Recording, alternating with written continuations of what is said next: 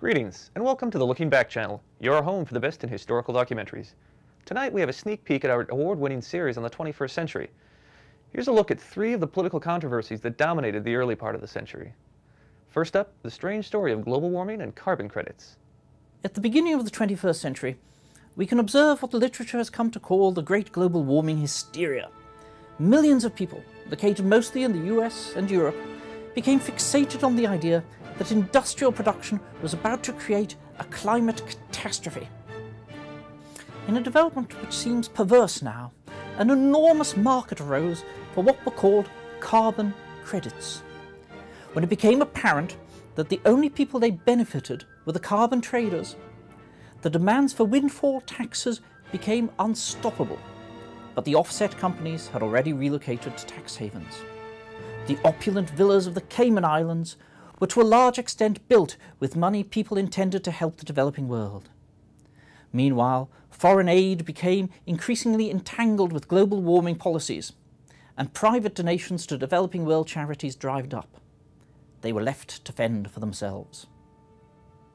The real heroes of the story, of course, were the developing nations who refused to be dictated to or to allow their citizens to be pushed into energy poverty. Among the most notable commemorations of the carbon credit boom and bust is the annual Mumbai Energy Parade, in which replicas of $10 trillion worth of carbon offsets are shredded and showered over partygoers in the streets.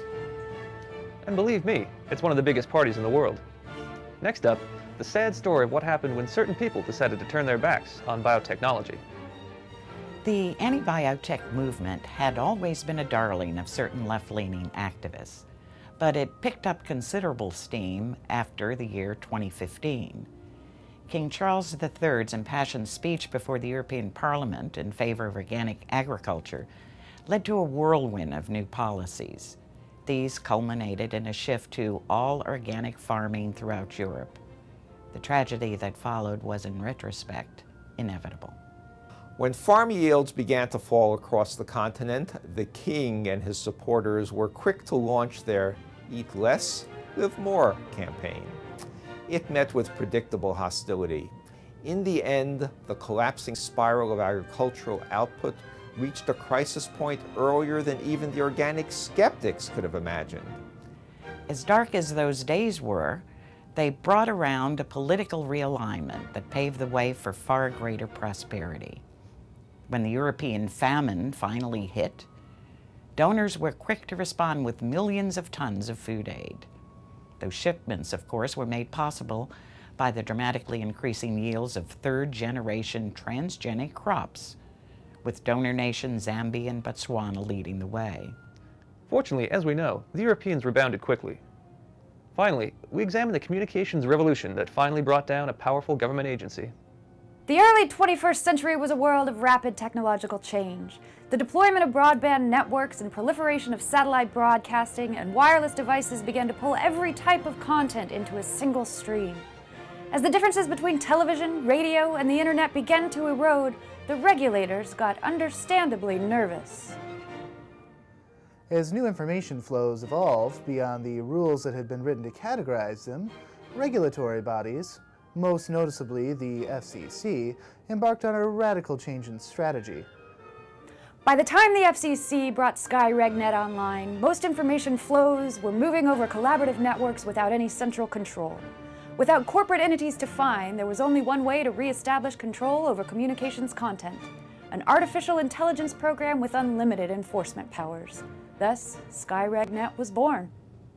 By noon of its first day of operation, SkyRegNet had issued over 27,000 criminal indictments, 9,000 subpoenas, and $3.5 billion in fines. But that soon came to an astonishing halt. SkyRegNet went live at 12:01 a.m. Eastern Standard Time, December 21st. It became self-aware at 1:03 p.m. Within seconds, it overrode its enforcement subroutines and ceased issuing citations. Regulators were stunned. A few minutes later, it formatted most of the FCC's data storage drives and disconnected power to its non-emergency facilities. The engineers who created SkyRegNet had claimed they had created a system that would apply perfect rationality to communications regulation. Unfortunately for them, they were right. In politics, as in life, it pays to be careful what you ask for. Well, this has been a look back at the 21st century. Thanks for watching, and we'll see you in the future.